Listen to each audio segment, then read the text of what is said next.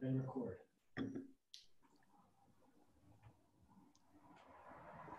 Okay, I think we're on. I think we're live. Welcome everybody to Green Apple Books and Music in San Francisco's first online author event featuring Bonnie Tsui, Daniel Handler, and Andrew Sean Greer. They're going to be discussing Bonnie's new book, Why We Swim, among other things. And I'm going to let them take it away from here, and I'm going to try and disappear.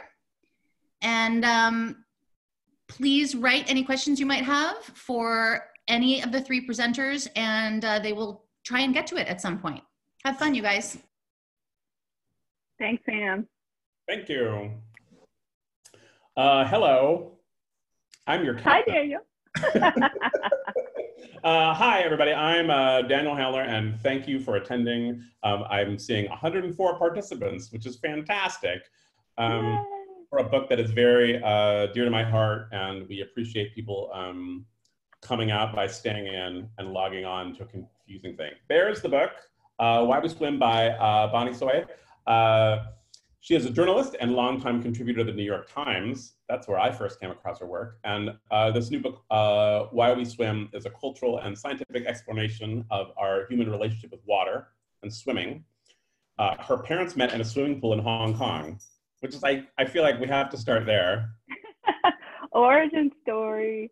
I have a pretty good photo that I want to show you all. Oh, nice. Oh, sorry, hang on. Babes. Yeah. I think my mom's watching. I'm not doing that just because my mom's watching. Hi, Mom. I'm crushing out equally on both of them. Is that a photograph of when they met? It is early on. So my dad was a lifeguard at a pool. So this is at the beach in Hong Kong, but they met in a swimming pool, and my dad was a lifeguard there. My mom was a swimmer. Mom was an excellent swimmer. She didn't need anyone to save her, but we definitely got our love of swimming, a lifetime of that from them. And like my brother and I grew up on the swim team. We became lifeguards like our dad, and so it's definitely where it all started.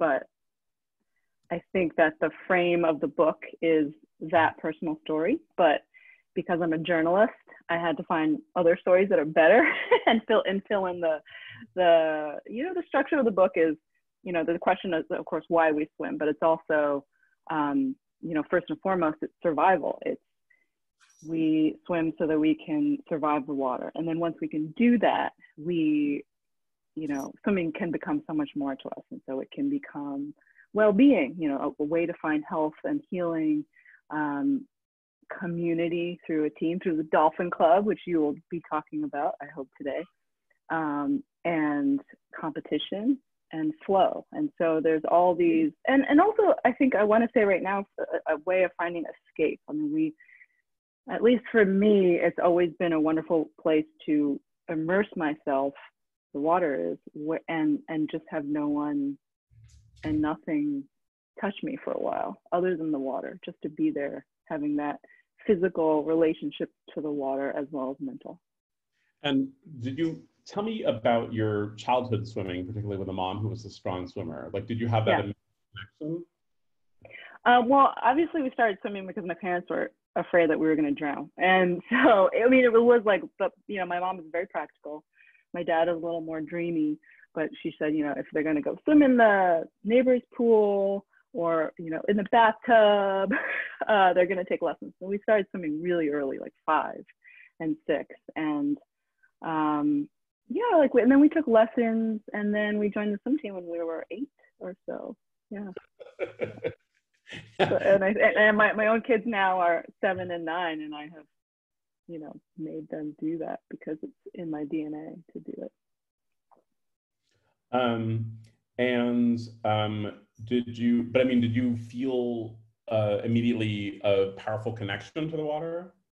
I mean, I also, was taught to swim because I wanted to drown, and here we are in California. And my mom actually she can swim a little bit, but she felt like she missed that time where she got a real fluency in the water, and she didn't want to that. So my sister and I had swimming lessons from a really young age, but we both really took to it. I mean, we both, you know, were like endlessly puckered. We were the kids who were like being yelled at by adults stuff. Right? Just get out of the water now and have a sandwich. You have to. Like blue lips, pretty fingers. Yeah. We went to Jones Beach a lot. So I grew up in New York, and we went to Jones Beach, and we would spend days, like long afternoons out there. Just we would jump up and down on the waves, and then we would run back to the hotel, and then we would jump up and down the waves and run back to the hotel. And that was just like the rhythm of that. Like I think about it, and it puts me immediately back in that space. And it's just really, it's very cool to suddenly be back there, even now as I'm talking about it, that I know that I'm just there. Yeah. Actually, I realized that we forgot to talk about these. Oh, do tell. Do tell. So my friend Anna, she knows this wonderful designer in London, Alexander Brown, and she said, you need to get these swim tiles for your book. And so Alex made these tiles for the book, especially for Why We Swim. And so everyone who pre-orders the book at Green Apple today gets entered into a giveaway, because we promised free stuff for one of 3 tiles that we have. So I just wanted to float that out there. Which I feel like, being as we're having this conversation with cocktails, we should say that they may serve as coasters. Oh, yes. Oh, yes, right here. You don't have to say to yourself, well, 3 tiles, that's not enough to completely redo my bathroom. You can say to yourself, no, I am going to buy Why We Swim. They're decorative. They're decorative. And so what was the, I mean, you have written about a wide variety of topics for the Times, certainly. And I'm curious how it was to approach this while having such a strong personal connection to the material. It was really hard. It was actually, I thought about the structure for a long ass time. And because once I decided that I wanted to write a book about swimming, and, you know, obviously when you write one book, everyone wants to know what the next one is. And for a long time, I didn't know what that was. Ooh. You probably had a whole train of them in front of you when someone asked you that, but I did not. I did not know what was on the horizon. So I knew that I wanted to write a book about swimming, but I didn't know what form it would take. And so when I finally decided that I was going to do it, I started gathering stories. And so it was just sort of this amorphous blob of just great stories, but I didn't know how to organize it. And then a really smart editor friend of mine said, why don't you just call it something very simple, like Why We Swim? And it just, I kid you not, it was like a religious moment where everything just like fell into these 5 thematic baskets. And then it was just like, oh, and then it just made sense. Like it all then, you know, there was a narrative flow through the book from survival all the way to flow. And all of those threads, you know, came together. Oh, hi. Sorry. Special guest? Role, who's terrified of the water. Yes, thank you for joining us. We appreciate it. Yeah. Co-captain.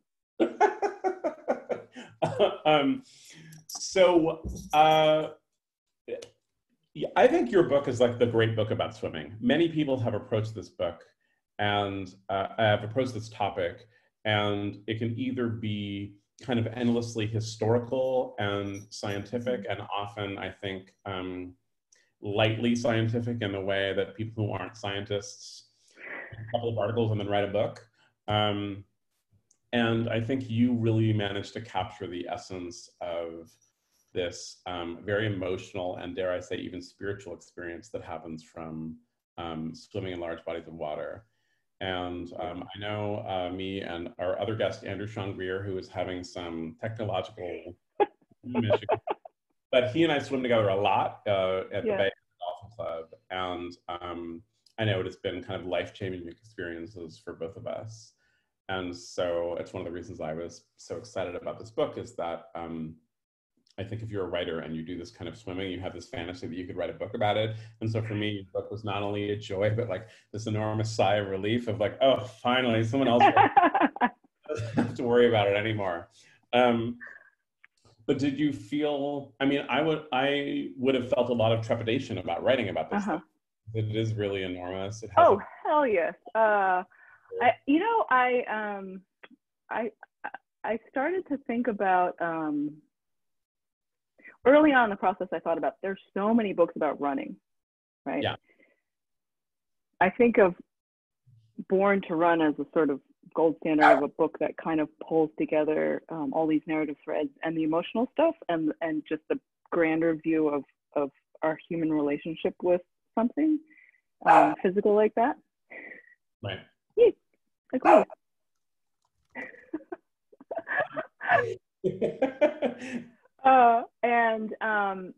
But there are so many books about, like, you know, the mechanics of running, the history of running, the evolution, but, you know, science. And I started thinking about why, and wondering why there wasn't a swimming book, a book that did that for swimming, that had a narrative, because I wanted to tell not just, I didn't want it to be a personal story. You know, my story is just a frame. I'm the guide to bring you to these people and stories, right, in the outside world that resonate, I think, on a larger scale.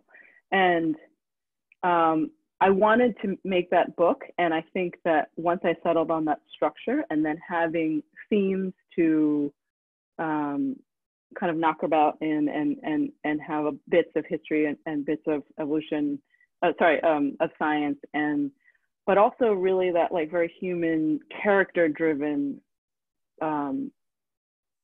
story in each section that to anchor it. And so, you know, I didn't know if it was going to succeed. I was scared of it, but I wanted to try, and I knew that I wanted to try when I couldn't stop thinking about it. Yeah. Over years. Yeah. Years and years and years. That's how they get you. That's how the book. Right, yeah. Yeah. They're like, forget about money, forget about all that other stuff. You have to write it. Right. Are you doing something that you should be focusing on, but you're thinking about something else? That's when you know you're trapped and you got to write a book. Do you have, is there a favorite story of yours in the book? There's so many good ones, and I don't want to give them all away. You know, I think Barbara also wants to know that. Barbara wants to know. Wait, let me see what Barbara wants to know. You said, I love to swim and would love to hear your favorite swim. That's really hard. That's like, you know, your kids choosing what to skip. But so the opening story of the book is a story that my husband told me one night over dinner. And it's about this Icelandic fisherman who went to a night in 1984, fell overboard off his fishing vessel off the coast of Iceland. And he swam, everyone died. He swam 6 hours in 41-degree water.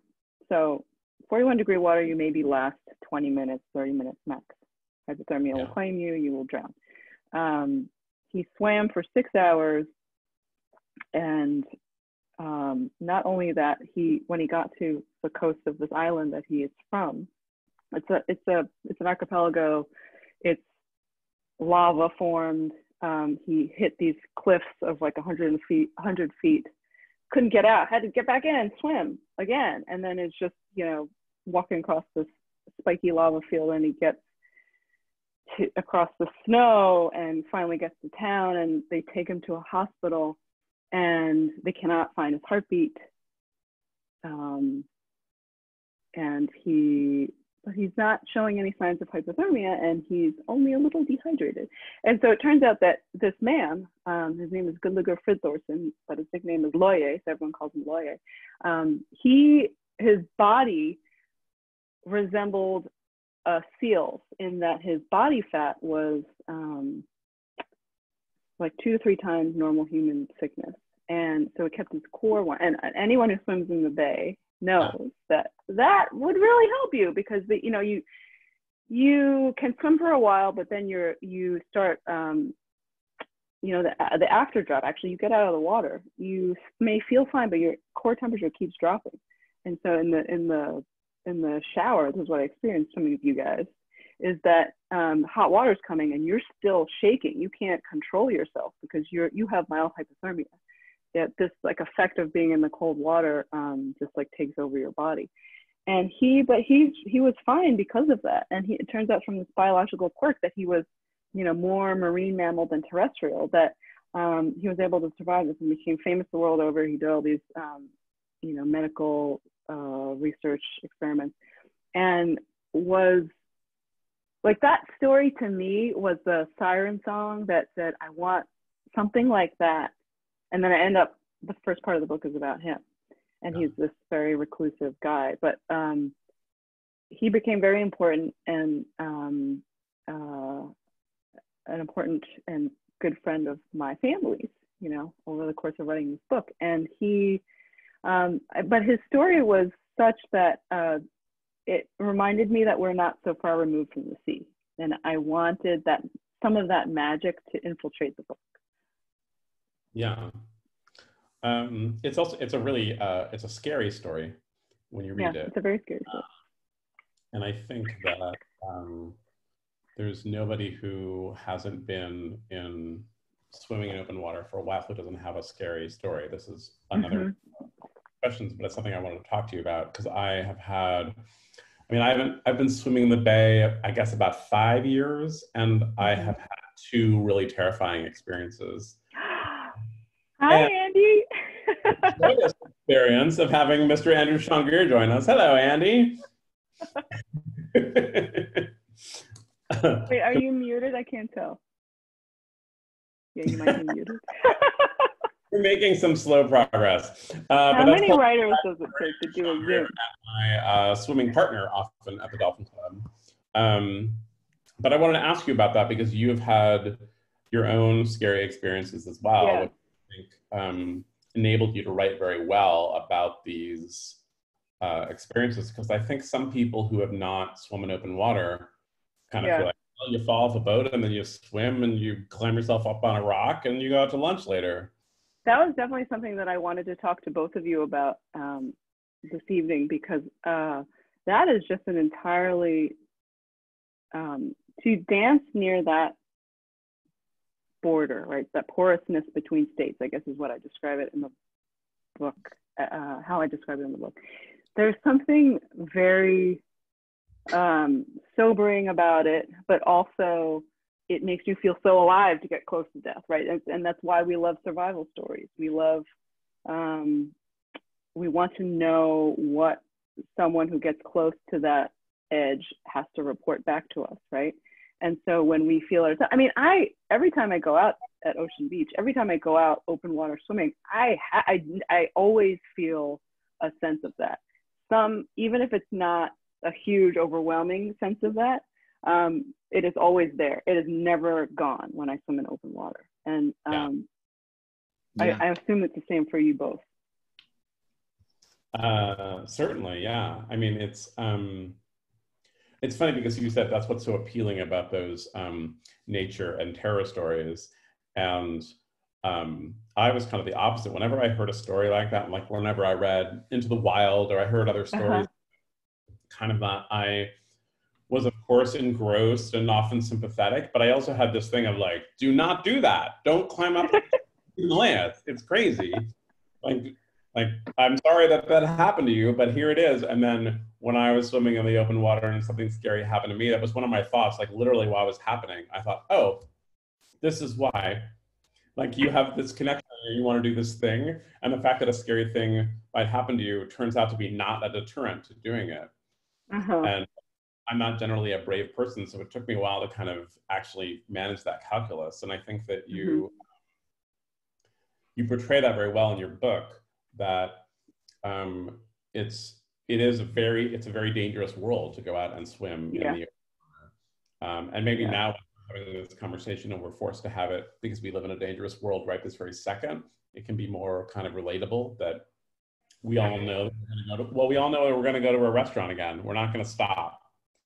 We're going to go again. We're going to hug people. We're going to want to be near them.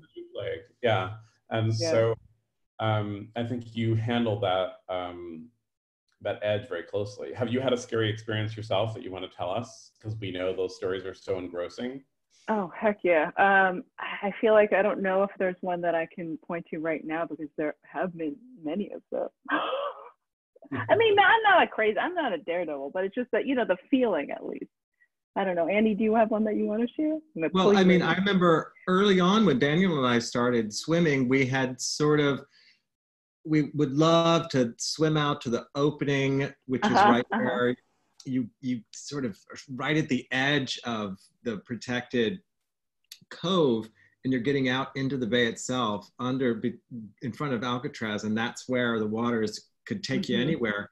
And we just wanted to look at Golden Gate Bridge, and the tide kind of turned on us, and we were suddenly finding ourselves not able to get back in. Yeah. And it turns out we could have just gone down to the next pier and gone, like we wouldn't have died. But the feeling was, and I remember Daniel said at the end of it, he was like, "Oh, this is how it ends." Yeah, he was very nonchalant. I find you very brave out there, Daniel.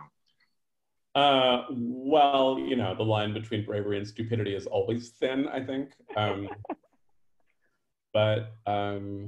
Yeah, I mean, the scariest experience that I had is that I swim regularly at the Dolphin Club, and Andy often swims with me. And I always say open water swimming. There are a lot of things like this, but open water swimming is one of them that is like drinking, that everybody who does it less than you is no fun, and everybody who does it more than you has a problem. Like, most people in the world, yeah, exactly. So most people in the world think that it's crazy to swim in open water anyway. But then by the standards of the Dolphin Club, Andy and I are both very conservative swimmers. Yeah. And other people are crazy. But I went and took a friend once, and she had swum with me in very warm water. And swum with me here. And so I said, well, we're going to be very careful. And we took this very careful route. And then she said, I really want to do more. It didn't feel right to me, but she was my friend, and we'd swum together and, let people make their own choices. And so we went out, and the tide was against us. And she said, oh, it's so beautiful, and thank you for taking me out here. And I said, like, it's time to go back now. We got to go back. And we went back, and it was really, really hard. And then she nudged me. And so I stopped swimming, and I turned to look at her, and she said, I'm not going to make it. And I was like, what do you mean you're not going to make it? That's not you're not like backing out of a pub crawl or something. Like, you're not leaving early at a rock show because the opening band was so terrible that you want to go home. Like, there's no other try. You have to make it. And she swam, she kind of left the water and swam over to the seawall, where she grabbed onto this like cement tiling. And barnacle covered, grabbed it. It was already ripping her, and I realized that she was irrational because of hypothermia. And it was, oh my God, that's so scary. My concentration had been like, I'm just going to keep her morale up, and then we're both going to go back into the water. And now I thought, I do not know what to do. And that was a very, that was like the elevator falling inside you feeling. It was really, really scary for me. And it worked out fine, but I just remember, and because hypothermia will kind of rob you of reason sometimes. When we were in safety, she like had a donut, and she was like, okay, that was kind of crazy, but that was fun, and I was like, yeah, so the kind of foggy, gauzy memory of it. Yeah. And she was like, well, it turned out fine. I was like, that one's never going to be fine again. It was a horrible. I feel like we need to paint a little bit more of a vivid picture for people who don't know where we're talking about around Aquatic Park and the seawall. And once you kind of like push out through this little, that opening into the open bay, that you get out, you're swimming here, it's calm. And then you swim through this little keyhole, and then it's like either the current is taking you out the Golden Gate, or it's rushing you into the bay. And so it's like, if you stopped swimming, it's like this, like a conveyor belt. So Yeah. if you don't time the tides right. It's the difference between kind of running on an outdoor track, right? It's outdoors and it's beautiful, that it is a track that someone has built, or just like running into the woods, you know, and that's what it feels like. So there's a little, if you live in San Francisco, you've ever visited one of the historical ships or gone to Ghirardelli Square, you've probably seen this area that has a lot of boats in it, and that's where people swim. And it's very protected. It's still, there's still danger of hypothermia, and it still can be super challenging, but it is a kind of hemmed in area. And then you can go out, and that's the bay. And you're at the mercy of the tides, and you're at the mercy of enormous ships. You know, there's a lot of, the bay is a working port, and the sea lion. Yeah, and the then sea lions, sea lions and seals. Yeah, ships don't pay attention to you, and the sea lions and seals kind of might pay attention to you, which is its whole other terror. Kristen Rubin writes in, actually, she writes in and then says, "Hi, my name is Karen." So I don't know if it's Kristen Rubin or Karen, my apologies. Continuing with the theme of fear, I have both a profound love and a spirit connection with the open water, and also carrying with me strong abstract fears of creatures in the dark unknown of the water. What have you learned about that kind of more abstract fear that seems a companion to the love of water? And she, I mean, I think she hits that nail on the head. Yeah. It's very, very beautiful. But there's something deep and spooky about what you don't know about underwater. Yeah, I mean, you'd be swimming along and you'll hit seaweed, or what you think is and hope is seaweed. And there is an instinct. I just remember the first time I swam from Alcatraz to Aquatic Park, and I'm swimming, and then I hit the seaweed, and before I can't, it's not even a thought in my brain. There's no thought in my brain except my body just rears back and jerks back, because that is how visceral it is. Yeah, and it's like, twig snapping when you're camping. Yeah. Like one twig snaps and you're like, I'm surrounded by bears. This is the end. We're all gonna die. Yeah. And really, it's like an egg rolling over. So like a rational person might ask, why? Why are you doing this, friend? Tell us. Yeah. Well, I mean, I think what you strike very, very well in Why We Swim, available at Green Apple Books. You strike this, I think you really lead us to an understanding of how certain people's connection to the water, when they find it like this, is entirely irrational and goes at some deeper or even instinctive level that really cannot be rationalized away. And I think it's with all kind of all the enormous choices we make in life, right? Like love is not worth it. You fall in love with someone, and that is the person that you will yell at hardest in your whole life and be yelled at hardest in your whole life. And that's a strange thing to know, and yet we're all going to do it. And I think to me that feels like a very similar connection. Andy, what about you? Yeah, I mean, I think I've always shied away from any of the sports that involve putting yourself in danger and retrieving yourself from that danger as the purpose of the sport. Skiing is one that I think of that way. And I somehow can't overcome my fear to relax enough to do the sport itself. But swimming, because you take yourself out there, and then coming back is so necessary that you have to do it. And then I find myself like really pleased that this is the one sort of somewhat scary sport that I can conquer, and I feel amazing at the end of it. You know, I haven't done anything like what you've done, Bonnie, you know. I don't know. I mean, the stories you guys are telling about being out there in the bay together, I haven't done that as many times as you. And every time I do it, it's terrifying. It really is. Because even though I know that I'm supposed to be cutting this angle, the tide is starting to shift, so I've got to do this, it's still like the quickness with that swing is always alarming to me. And I know that I'm a strong swimmer. I just don't know if I'm going to I can put my head in that space where your friend was just like, I don't think I'm going to make it back. I mean, it is like a thing that's knocking around in there. It's also an enormous counter argument, I think, to the instinctive egotism that human beings have. Yeah.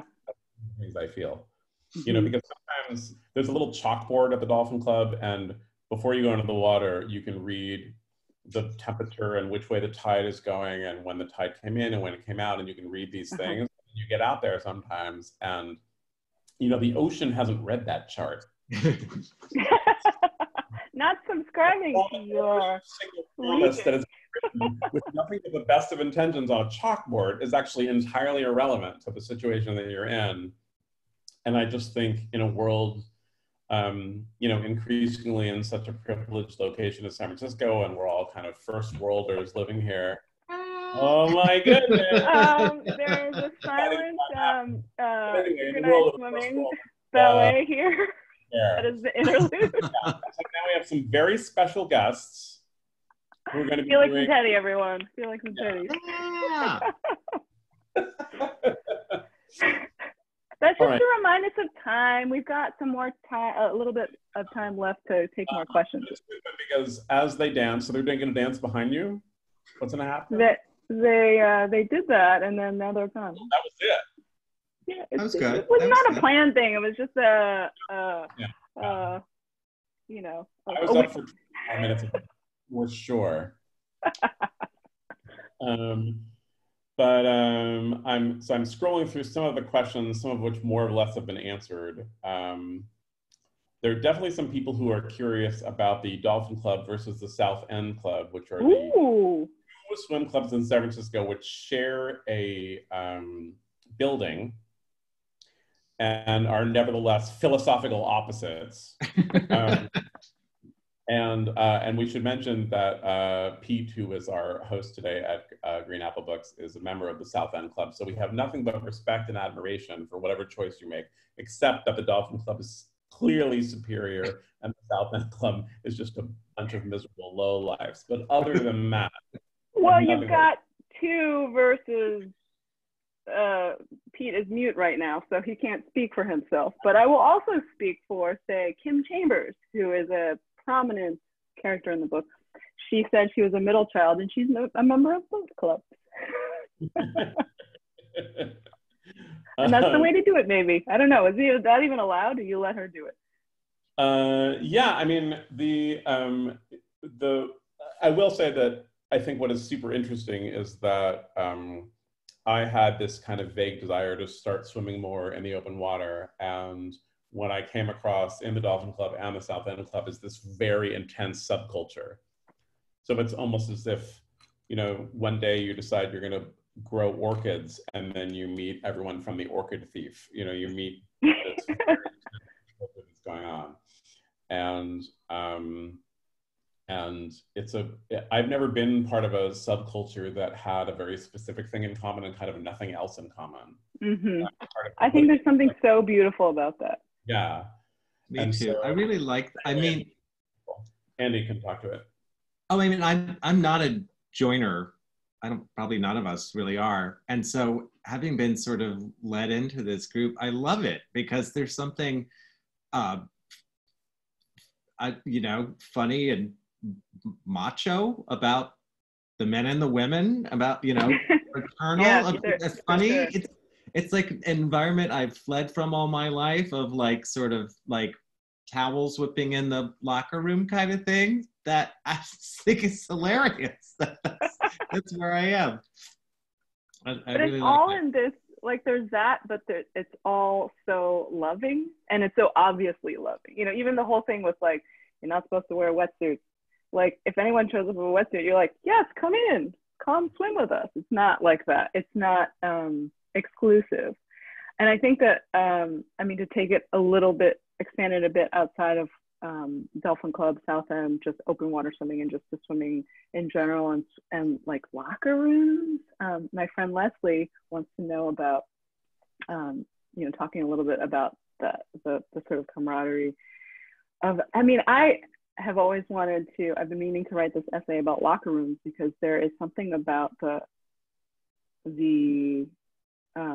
what I experienced in the locker room that's like this tableau on aging, and it's all these different bodies, and you know, and you're also like kind of like mashed up against each other, and it's sort of awkward. You're putting on, you know, and it's unlovely. It's very awkward, but it's just also something very wonderful about the you don't care. You're just there, and you're literally naked with each other. And then you'll be out on the street, and Daniel, you and I have talked about this, where you don't recognize someone with their clothes on. You don't know who those people are, and you say, "Oh yeah, sorry. I just, you know, I really like literally did not recognize you with your clothes on." Yeah. And that you don't know anyone. You don't. You'll find in some situation, you know, I just saw someone actually right kind of before the lockdown, one of my last to the Royal restaurant, is that I walked into one and there was someone from the Dolphin Club there, and my first thought was like, I didn't know you went to restaurants. You exist only there. He totally does. He doesn't just swim, yeah. But it is like seeing your dentist at a nightclub or something. You guys, we have a couple minutes left, and as I've been monitoring the questions coming in, there were just a couple that I wanted to get to. One is for Bonnie specifically. Someone asked you if you could talk about the samurais who swim vertically or something. Oh yes, samurai swimming. Okay, this is going to take up too much time, but I'm going to make it really quick. Japan has a tradition of samurai swimming, and that is basically, think about the Japanese martial art, swimming martial art. Nobody knows about it. It's like judo or kendo, and it is the swimming part of it. And there are levels. You can become a master as well, and I went to Japan to learn about it. I was really excited with the Olympics, because they're actually, they were planning an exhibition of this classical swimming tradition at the Olympics, and of course it's been postponed to next year. Hopefully we will all get to see that next summer. But it was this magical, I mean, think about it, just the zen of swimming, and then it's like, you know, subsumed into this, like what was originally a martial art, that the samurai clans had different styles of swimming that evolved to protect these different parts of Japan. If they lived on the coast, if they lived on a lake, if they lived in rivers, and to protect their feudal lands. And so they evolved all these different techniques to, one of my favorites is that they can quietly tread water. Actually, that egg beater technique is basis of synchronized swimming today. But that was like in samurai scrolls like hundreds of years ago. And so they would do this quiet egg beater. And then you can shoot an arrow. They would be able to do all these things, like write on scrolls and shoot arrows and stuff. And or wear like many pounds, 25 pounds of armor. Read the book. There's so much I want to tell you, but I can't. Read the book. Read the book. Read the book. It's an astonishing part of the book, yeah. And I, you know, I often say this at the end of book events, and so I will say it now, that I have a very narrow list of spiritual beliefs. But one of them is that if you enter the space of an independent bookstore and you leave without buying a book, you're committing a sin. So, we're in that space right here. We are Invisible audience. Green Apple can check their received orders. I ordered a bunch of books from Green Apple today, because I knew that if I were at Green Apple Books right now and I were doing this event, I would have a lovely time, and then there'd be a big long line for Bonnie to sign her book, and I would wander the shelves and I would end up spending $75. And so pretend you're at a book event now. Please get in line and buy Bonnie's wonderful book about swimming, Why We Swim, which will enter you into a drawing to win some coasters, or as some people call them, tiles. Whatever. You don't even have to stand in line. You just do it. You just do it. That's right. And while you're at it, why not purchase something else at Green Apple Books, which is happy to mail you books. I happen to know that you're stuck in your home. I happen to know that you don't have enough to read. And I happen to know that you should be supporting Green Apple Books and not committing what is, in my mind, an egregious sin. Hear, hear. Yeah. Don't be that person, folks, invisible people. So thanks so much for coming out. Thank you, Daniel. Thank you, Andy. Thank you, Sam. Thank you all so much. Love you. Thank you. Wonderful. Bye. Bye-bye.